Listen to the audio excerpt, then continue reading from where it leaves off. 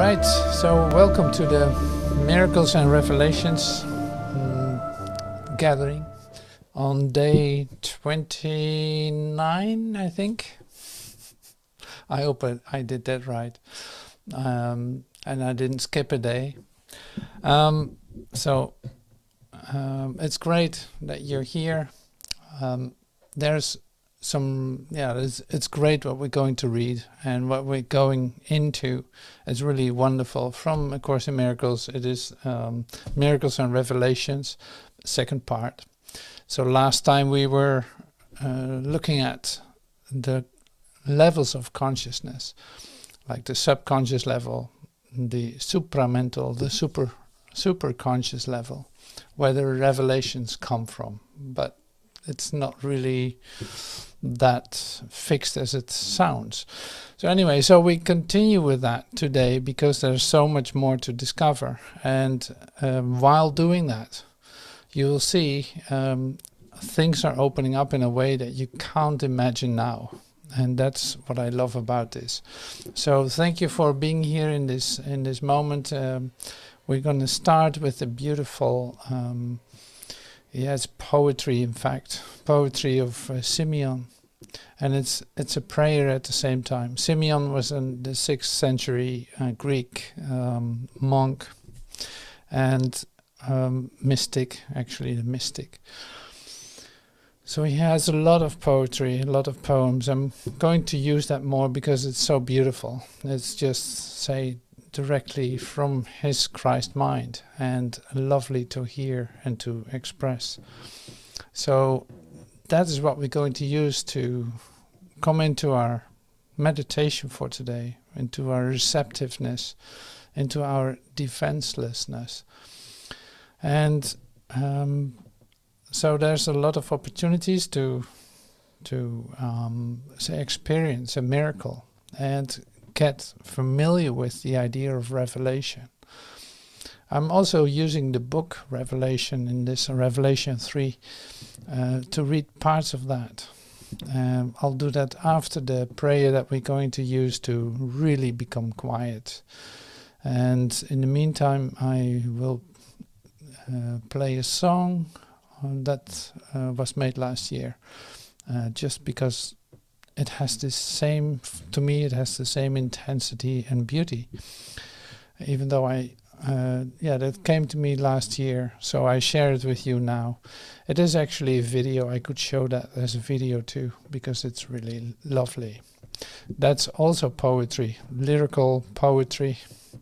So anyway, so this is great. So we're getting into the feel and the idea of revelation. And so it's not something that you can turn on and off, same as a miracle. It's not under conscious control. So the miracles are really like a support to the revelation readiness, if you want. So they contribute to that. And how that exactly works or how that can be heard will be revealed too in what I share with you. So starting with the quieting down with a beautiful prayer, in fact like an asking for experience, and asking for contact. It is a prayer. Of course this contact is already given and it is established in you. You can only find it in you, but at the same time you open yourself up for it by say knocking on the door and discovering that the door is already open, something like that, or that there is no door. So more of this. Listen to this. So it's good to breathe and relax more than anything. It's like just allow yourself to be affected by it. Why Symeon? Come, true light. Come, eternal life. Come, hidden mystery. Come, nameless treasure. Come, ineffable deed. Come, inconceivable person.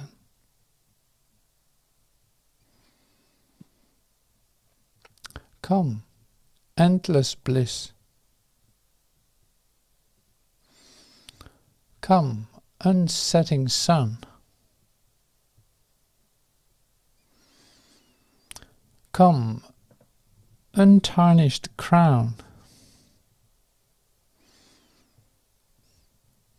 Come, purple of our great King and God.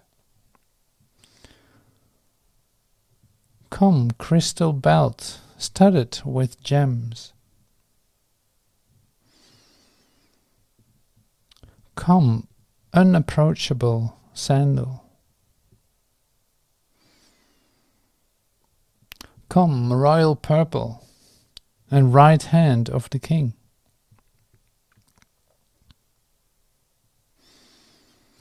Come, you whom my soul, my poor soul has longed for and longs for still.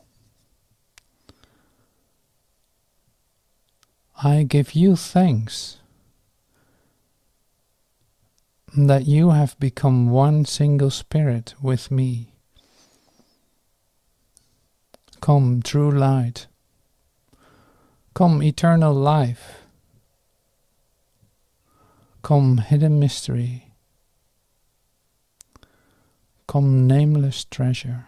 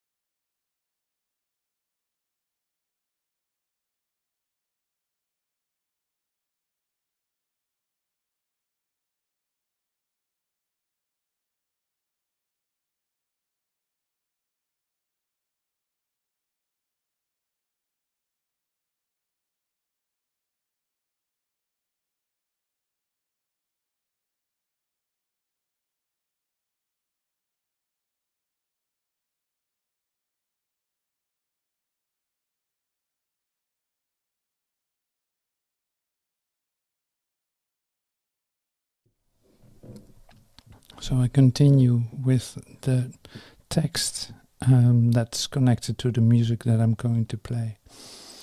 In you is all of heaven. Every leaf that falls is given life in you. Each bird that ever sang will sing again in you. And every flower that ever bloomed has saved its perfume and its loveliness for you.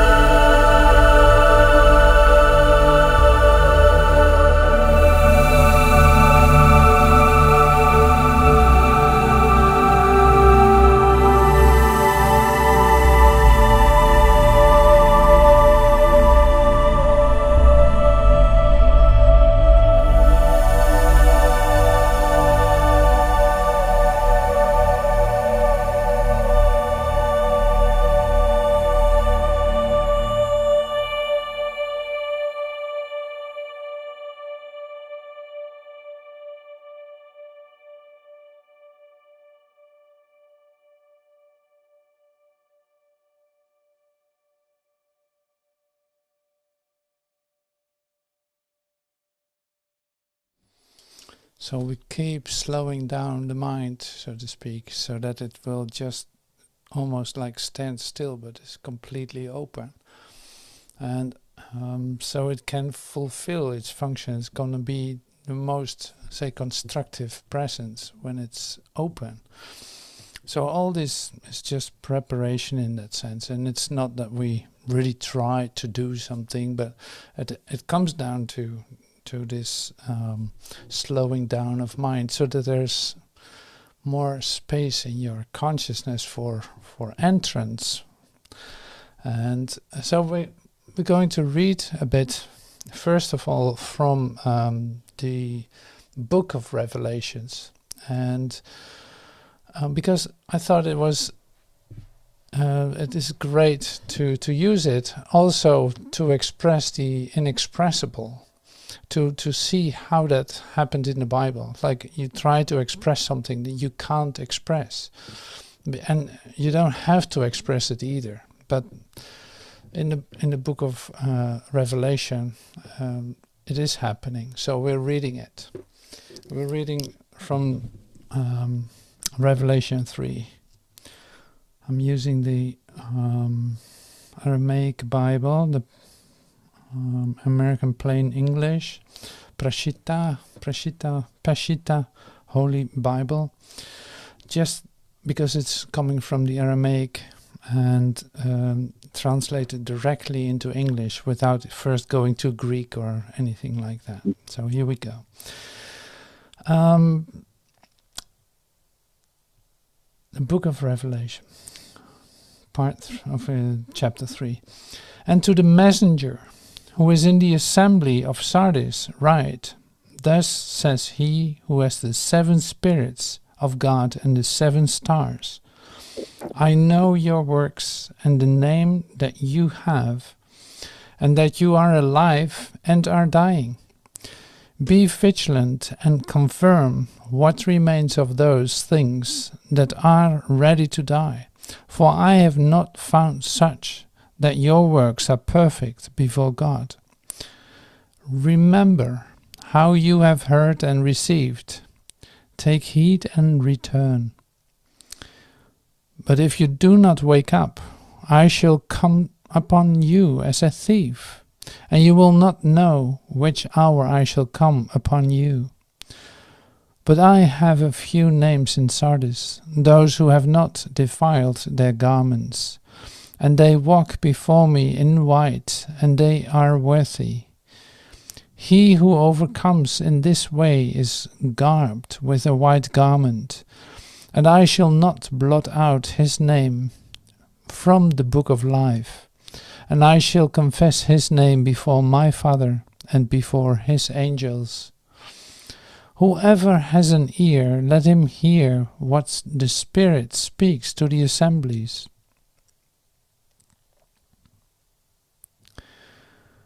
And to the messenger of the assembly in Philadelphia write, thus says the Holy One, the true One, he who has the key of David, the one who opens, and there is none who shuts, and he shuts, and there is none who opens. I know your works, and behold, I have set an open door before you, which no man can shut.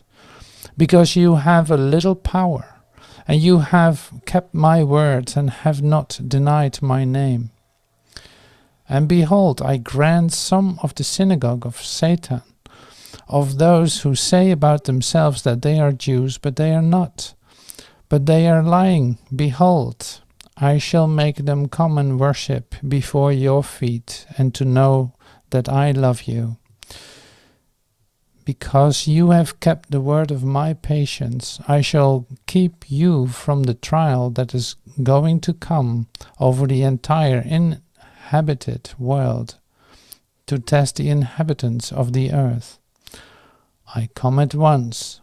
Hold fast whatever you have, lest someone take your crown. And I will make the overcomer a pillar in the temple of God, and he will not go outside again, and I shall write upon him the name of my God, and the name of the city, the new Jerusalem, which descends from my God, and my new name. Let him who has an ear hear what the Spirit says to the assemblies. So if you try to, say, conceptually get what is being shared, it is very difficult, or it's impossible, basically. And if you don't know the symbol words that he uses in his almost like the esoteric part of the revelation, then you wouldn't know what to make of it. You would think it is about Jerusalem, it is about a certain place, it is about this and that. Like your associative human thinking is not going to help you here. So if you see, for instance, the idea of Jerusalem as your Christ mind, as your, say, your holy mind, and then it becomes already different when you read all this. And so it is a book that is completely written with symbols, with words which are symbols too. And so it becomes very abstract in its meaning. It is, you can feel it what it says, and you can hear it what it says, but it would take like a moment to open up for that and have it literally be revealed to you. So it speaks from out of an experience. And this is the interesting part. That's why I read this. It's like that's the interesting part we can keep in mind today when listening to the miracles and revelations. Like we will have more miracle principles that we're going to read, and there's some more description of revelation and the limitations of the possibility to express it. So I might as well just get started with that. So read some of the revelation, because it's interesting to see what dawns when you read it, and especially when we go through this afterwards, you will read it with different ears too. At least that is what I hope. So, Miracles and Revelations, I use the book, like the Urtext Manuscripts. And so there's, let me see, Miracles and Revelations starts at, I got sidetracked when reading in it. So here we are on page 13 still of the Introduction to Miracles, chapter 1 from the Urtext. And I'm just repeating the last, paragraph that we used last time that we were sharing about miracles and revelation. So that's T1B24H, and it does make a lot of sense when you have the book, otherwise you wouldn't know what I'm talking about. It's on page 13. So revelations induce complete but temporal suspension of doubt and fear. Revelations induce complete but temporal suspension of doubt and fear. So that's, you can also say it gives you a whole experience of love directly, like you're directly in a love experience with the universe, with God. There's no fear, no doubt, you're total certainty. In total certainty you experience that. They represent the original form of communication between God and his souls. Before the intrusion of fire and ice made this possible, and the fire and ice I'm not going to tell you too much about, it should be noted that they involve an extremely personal sense of closeness to creation. So revelations involve an extremely personal sense of closeness to creation, which man tries to find in sexual relationships. This confusion is responsible for the depression and fear which are often associated with sex. So sex is often associated with lack of love, but revelation is purely a love experience. So physical closeness cannot achieve this. As was said before, the subconscious impulses properly induce miracles, which are interpersonal and result in closeness to others. This can be misunderstood by personally willful consciousness as an impulse towards sexual gratification. So we were talking about that the other day too. It's like the intensity of the feeling of connectedness with your brother becomes so intense, and that you automatically, with your human associative thinking, would relate it to, like, this person is so special, I want to have sex with this person, or something like that. It's like it would bring up that idea, while that's not what this is about. So it was like, it is a new, say, a new direction that you go into the experience with yourself, where you're not going to associate it with physical closeness, but with the closeness that comes from oneness, from love for your brother. And I said it the other day too, but I'll repeat that too, because it's so essential. It's like the great thing about the miracle, when you experience the miracle, say, together, if you want, like you experience the closeness with your brother, to see that in that moment that it occurs, it is completely there. That's great. So that's it too. Like that, there's no need to do anything else. So this is good to remember.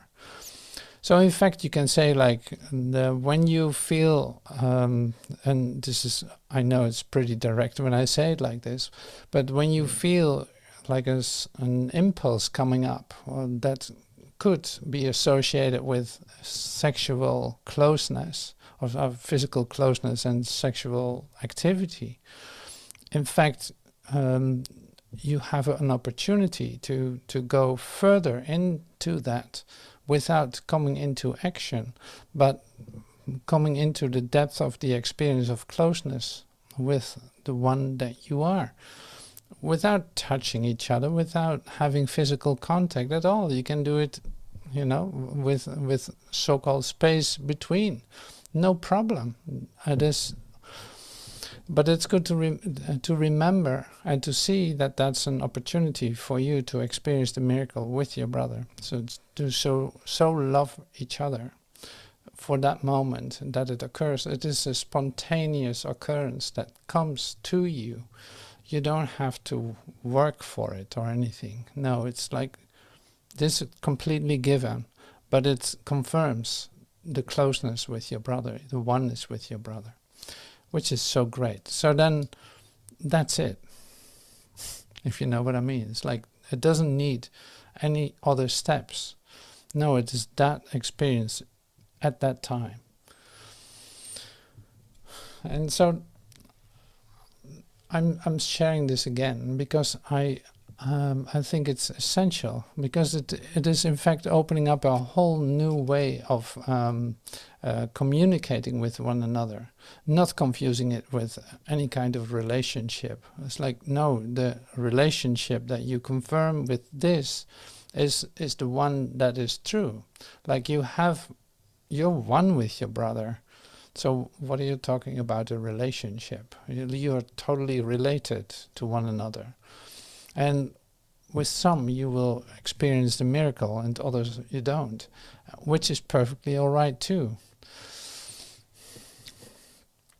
There's nothing wrong with it, because it's not under your conscious control. That's really important to remember too. This is not something like, okay, let's sit down and have a miracle together. That's just not how that works. So it is not under conscious control. It literally happens to you. Yeah, so this is great. I'm happy that I said this, because it's something that needs to open up in your mind too as a possibility. So it's not connected to guilt, it's not connected to body, it's not connected to sin, it's not adultery, it's not none of these things. And yeah, it's not by your doing. So that's a good one too. So you're not guilty of doing it either. Because you can't do it. So that's great. So can you feel the freedom and the field of freedom that this occurs in? Well, this is the place I love to meet you, always. You know, this is the place I love to meet you. And be open for the miracle, being open-minded to receive the miracle and give it in a sense to one another. Like I offer you a miracle of peace, absolutely. And that can then come back to me too in a joint experience. But anyway, so I'm going to read a little bit more because there's some characteristics in the miracle too that are essential to know and to discover. Basically, to discover how natural and normal it is. The absence of miracles is not natural. So that's the other way around too.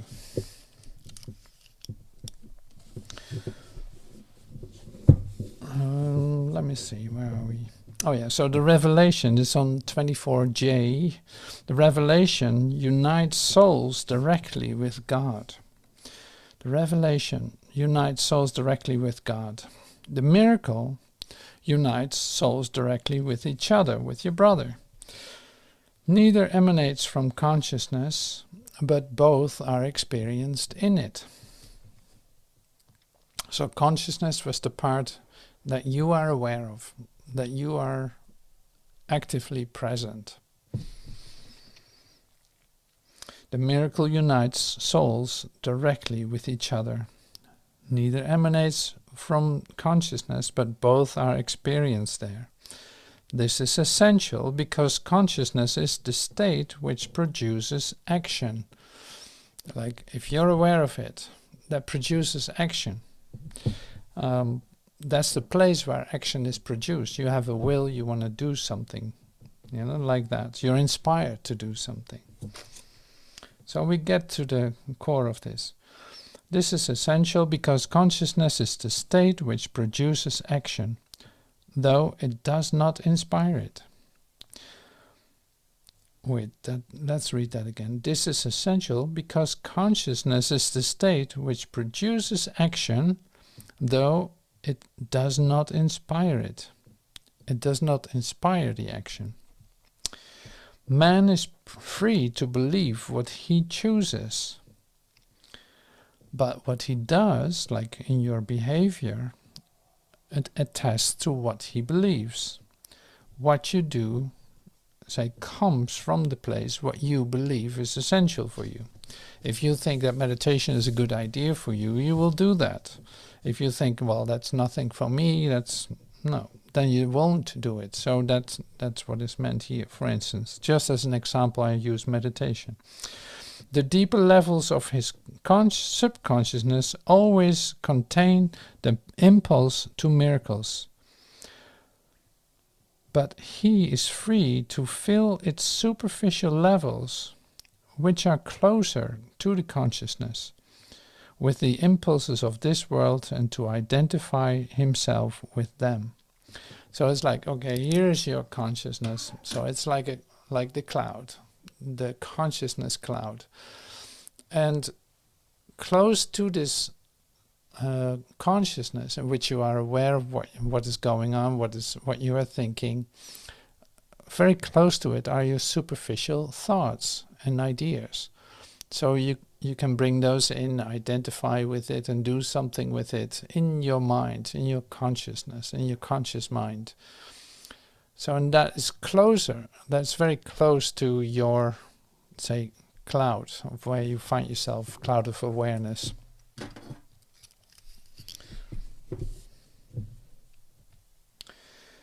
So he's free to fill its superficial levels, which are closer to consciousness, with the impulses of this world and to identify himself with them.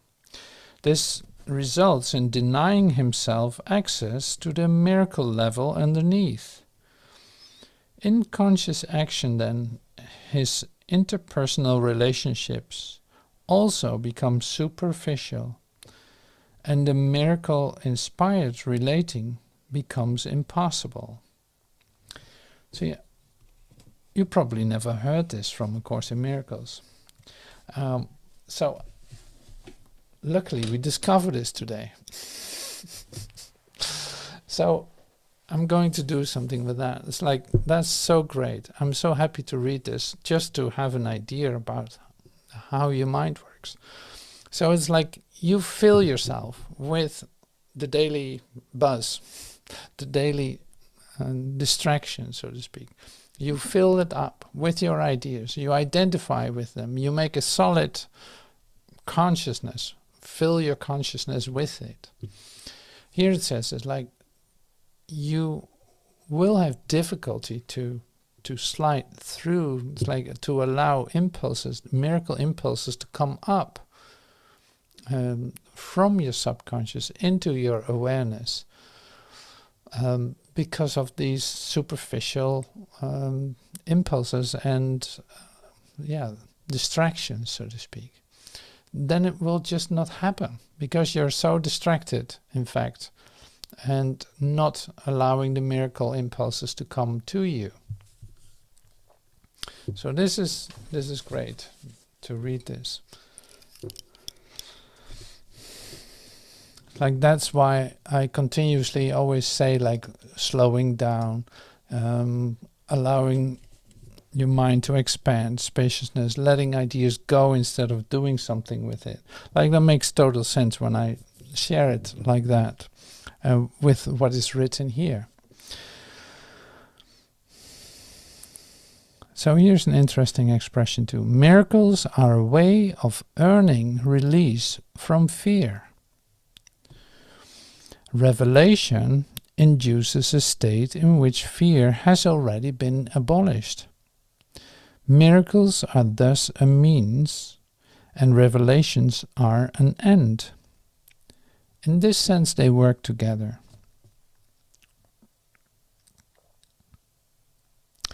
So I skip a couple of paragraphs and I go to 25e. Revelation is intensely personal, and it is actually not translatable into conscious content at all. And this is what I was expressing too before we start reading the Revelations. Revelations 3.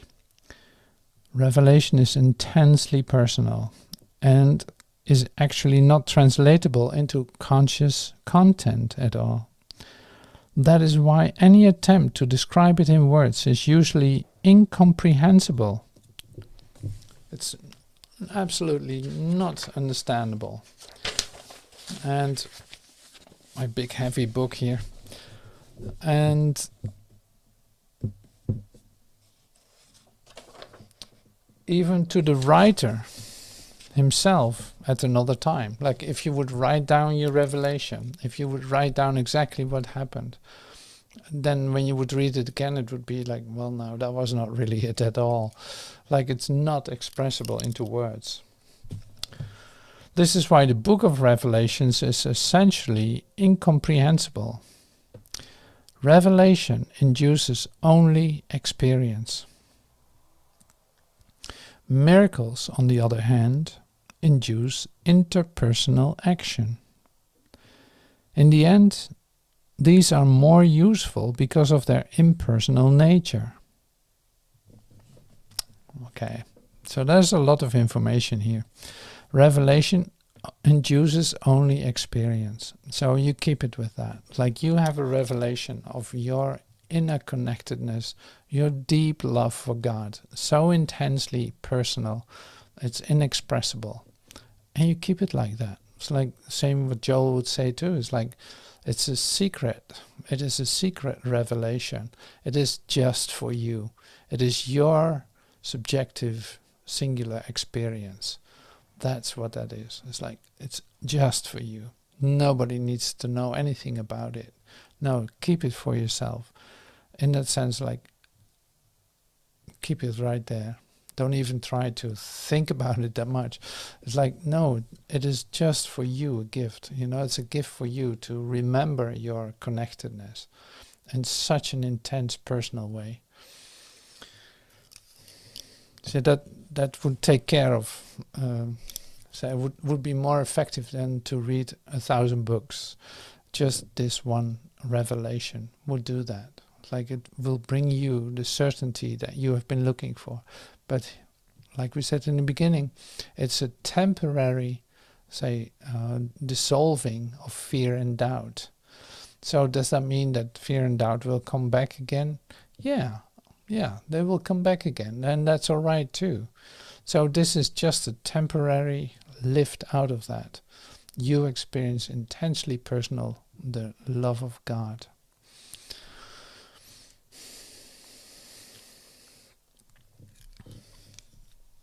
But you see, in the practice then, coming back to, okay, so how do you come to a revelation readiness? It is in fact then by the training that we do, by the practice that we have, by your commitment to the 40-day awakening experience.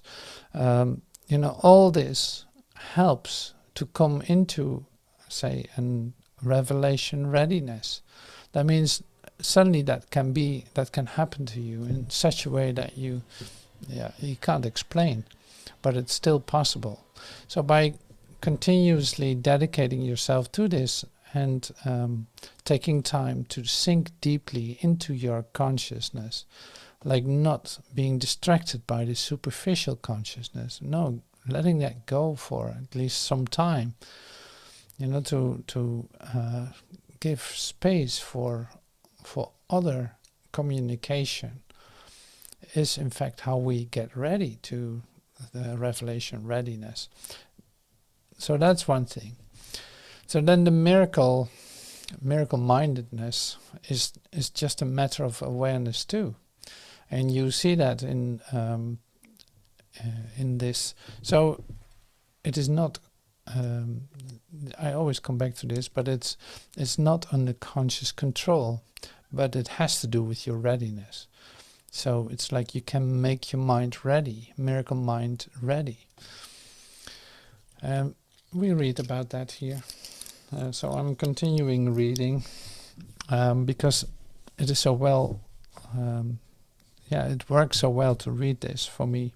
I love this. So in this phase of learning, as we are, working miracles is more valuable because freedom from fear cannot be thrust upon you. The experience cannot last. So it's important to work in these miracles because the freedom of fear is a process. Like it takes some time to come to that, to the freedom of fear. It is not something that can just be like you switch it, you turn a switch and it's there. So it's an undoing.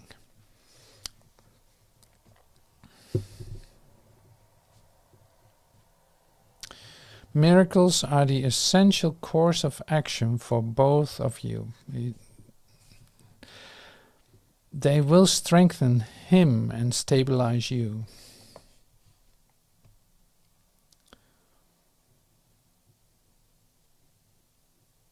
So I'm going to, here's B26. So that's another miracle principle.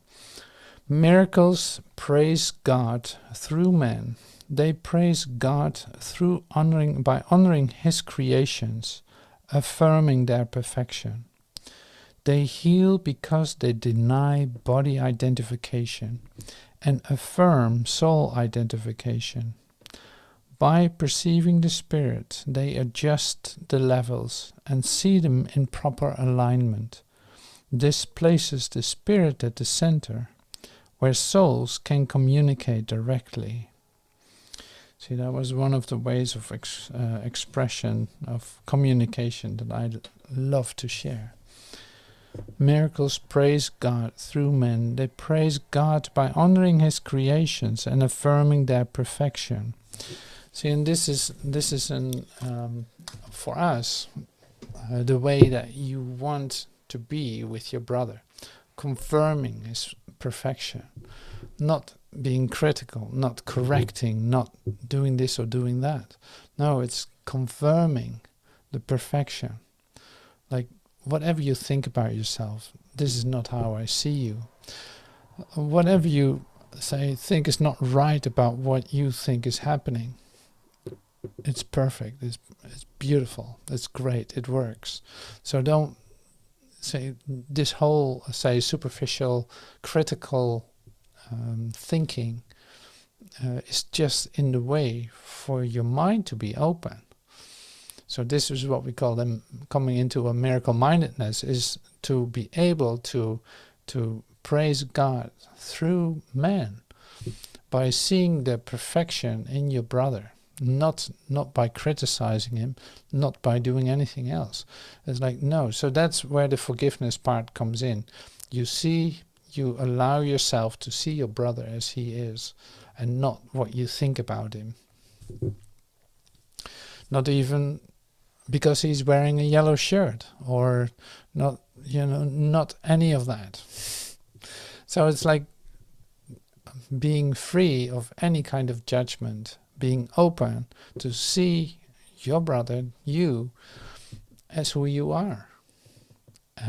Letting that come to you, and praising God for that instead of something else that you have been doing with your brother. It's like something else is then being critical, saying like, well, why do you do this and why do you do that? And maybe even feelings of hate towards your brother, feelings of this and that.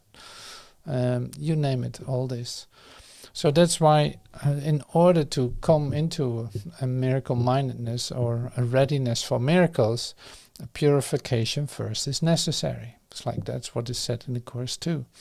So when we read our miracle, review, for instance, of the first 50 lessons or the first 7 lessons, you see that this helps you to let go of ideas. So it brings your mind in a different place when you do that. And all of this is a preparation for, for miracle mindedness, to have moments with your brothers where you are not body identified anymore, but spirit identified. Because then in spirit identification we can communicate directly with one another. So as long as you think, and so to bring it really back to here, as long as you think that here's a body sitting talking to you, then you don't see me. Then you have your consciousness filled with something else than spirit identification. So if you look beyond the appearance, so to speak, you see right through this appearance and see like, oh my God, I can connect here now and have my, joint experience of communication with my brother. I'm actually using this moment to take another look at you and come to a praise to God for you. So thank you for you. Thank God for you. Thank God for you. So that's like, go deep into that. Yeah, thank God for you. It's like, oh my God, I can't believe it. Like, I've been walking around, I've been seeing you, I thought I saw you, but I actually saw you as a body, or actually saw you as an entity walking on this earth, coming from a certain country, doing certain things, having a certain age, having a certain life, having a certain whatever background. Like, no, I look straight through that. I cannot identify any longer with the characteristics of my perception. I don't want to do that. I don't want to recognize you as a body, but I want to connect directly with you as a soul, as like with your spirit. So that it is a spiritual program, right? It is not um, a judgment program or a body identification program. It's like, no, actually everything is, say, made ready to come into spirit identification. And that's why you come here. That's why you, because that is really the new experience of yourself that you are developing in yourself with great help. So yeah, love your brother as yourself becomes then see your brother as he really is. That is how you love him. It's not about what this body did to you or what that body did to you. No, it's about recognizing that we're one, because there's only one spirit in that sense, and that is you. Check time. Oh my God, time flies. That's great. Miracles praise God through men. They praise God by honoring His creations, affirming their perfection. They heal because they deny body identification and affirm soul identification. By perceiving the spirit, they adjust the levels and see them in proper alignment. This places the spirit at the center where souls can communicate directly. Miracles should inspire gratitude, not awe. Man should thank God for what He really is. The children of God are very holy. The miracle honors their holiness. So I will stop right here, just not to overload, but it's like, wow, this just continues. You know, it's like this is another couple of paragraphs further, and look at that. Like, so much is revealed here to us in this. It's like so essential to hear this. You'll have to know how this works for you and recognize the parts in your mind where this is connected to, in order for you to have an experience that will set you free of your ideas that you had before. You know, to come into the freedom of loving your brother as he really is, without any reservation, but just by seeing him as he really is and not confusing him with the body appearance that you might see. So there's a lot of work to do. You can see that too. Maybe you recognize that too. It's like, wow, that's still something that I have to actively learn to do. And by reminding myself that it is so that, yeah, you have time for that. So practice it. It doesn't need to be perfect immediately, or it will show the perfection of your brother at a certain point automatically. And then you see, oh my God, I'm so happy that I've actually nothing to do with this. It really came to me. Because everything that I try to do with my mind, with my conscious mind, is then, in fact, in the way of receiving it. So I can actually say, like, I had nothing to do with it. It really came to me. I recognize in you the perfection of God. And I have nothing. It is a recognition. So that's so great. So I hope this makes sense to you too, and you start to recognize certain parts in it, and see the loveliness of the practice of this is like this can only be experienced in defenselessness. If you stop defending yourself, if you stop identifying yourself with your physicality, if you know all these things, like they're prerequisites for the experience of the miracle, of the healing that can take place by shifting your awareness from body to soul awareness. So, beautiful souls, thank you so much for being here, and it's great to sit with you and go through this, and there will be more, because we're not done at all. So we need a lot of practice, and that's why we have each other. That's why we meet each other. That's why we have every opportunity to get to the bottom of it. So I'm so happy to do that with you, and so thank you for that, and see you soon. Thank you.